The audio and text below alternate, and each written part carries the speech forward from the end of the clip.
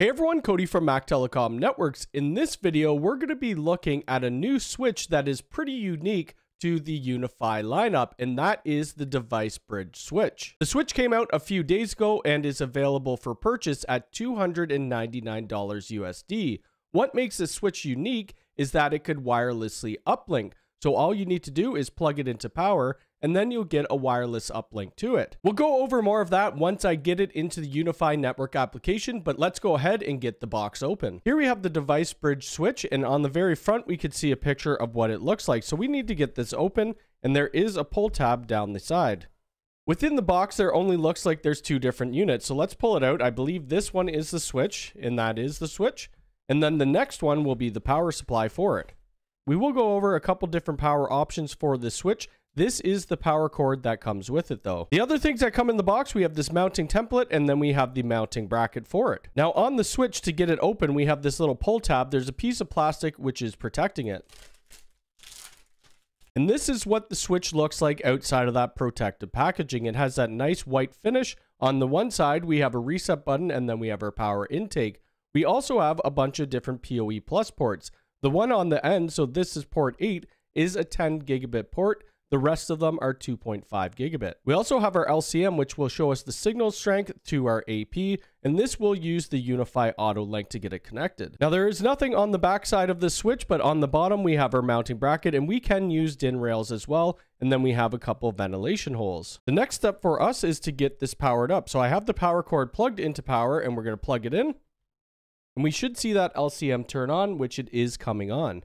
You can see on the LCM, it says ready to be adopted, and I have no cables plugged in. So this could be adopted by UniFi Auto Link, and I see it on the UniFi network application right now, ready for adoption. So let's head back to my computer. Back at my computer, we could see that the UDB switch at the bottom here is ready to be adopted. So we'll click to adopt.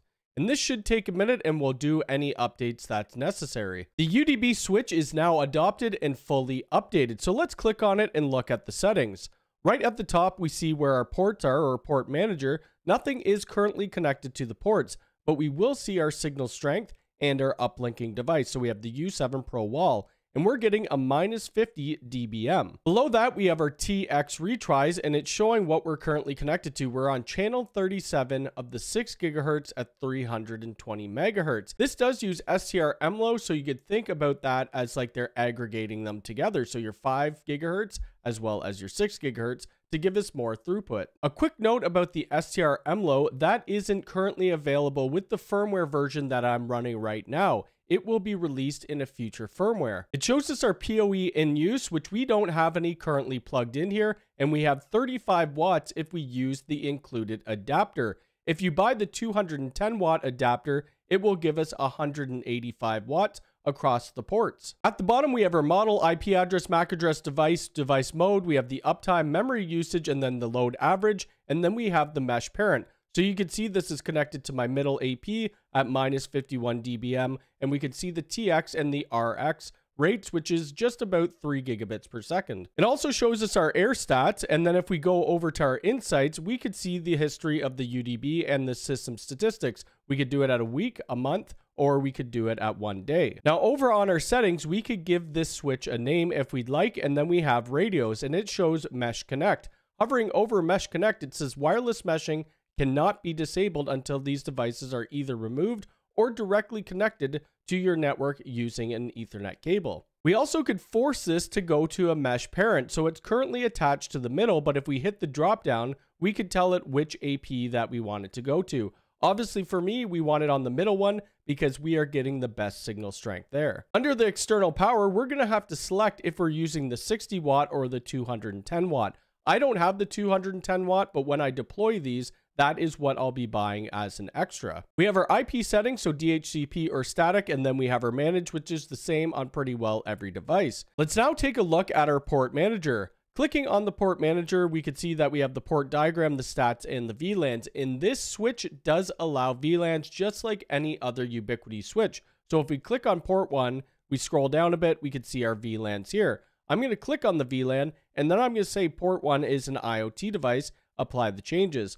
Maybe port 2 is a camera, so that's really nice that they included this. and didn't just let it be on the default or the native VLAN. One feature the switch doesn't have is link aggregation. So if we click on port 6, we don't see any switching modes at all. We can't switch it to aggregation, but we can do Ethernet port profiles. So if we click on manual, go Ethernet port profile and select a new port profile, we'll call this VoIP/IoT. We could have the native network being our IoT network. And then I'm just going to scroll down. I don't have a voice network, but we could go on to manual. We could go to voice VLAN, and then we could select the voice VLAN and apply the changes. Going back to that port 6, we can now click on manual, Ethernet port profile, and then we have the different profiles that we've created. So it does allow multi-VLAN per port. Let's now go ahead and run some speed tests. My internet connection is 1 gigabit down by about 50 up. I do have a fiber line that is 3 gig by 3 gig, but that is getting repaired, so I can't test that now, but I will make a short on my YouTube channel when I do have my fiber fixed. Looking at the UDB switch, we are getting minus 57 dBm now. That is sitting right beside me in this office. The switch it's connecting to is on my main floor, so 1 level down. I will bring that switch down to a computer that's sitting in that room, plug it in so it's closer to the AP, and we'll do another speed test. So I'm going to bring up speed test and we're going to press go. I was getting 822 down and 54 up. So that was pretty well maxing out my connection. The download speed could have been a little bit faster. So I'm going to go move the switch down to the main level. And we're also going to do an open speed test for the local network to see how quickly it could go. The UDB switch is now on the same level as my middle access point, and seeing the switch, we could see that we are getting minus 35 dBm. Now I'm going to go over to the computer that is plugged into that switch. Okay, and this is the computer that is plugged into the switch, and I have speed test brought up, and I'm going to press go. All right, and it looks like my ISP was being generous and giving me more than a gigabit per second. So we were 1086 megabits per second, and the upload maxed out at 54 because it is a coax connection. Now we're going to do a test with OpenSpeed test, which is running on a server within my network. We'll now run an OpenSpeed test, which is running on a server that's connected with a 10 gigabit connection. The computer that's plugged into the UDB switch is on a 2.5 gigabit connection, and I'm going to go ahead and we're going to press start and see the results that we're getting. All right, and the download speed was just about 2 gigabits per second, and the upload speed was just about 2.5 gigabits per second, which would max out that network interface card, and I think that is pretty good speeds. And that's going to be my video on the UDB switch, and I really do like this switch, and I could see myself installing a lot of these. Currently, we don't do residential cameras, but I could see myself doing them a little more now with this switch. We could grab one, plug it into the garage, and then we could spread out cameras around the front house. It's going to make it a lot easier. This would also make for a great kiosk switch. Say you have an event space and you need to get some debit card readers online. I think this will be a great option for you. Let me know what you think in the comments below about the UDB switch. If you like this video, hit the thumbs up button. If you're new here, please subscribe and hit the bell icon. All right, thanks.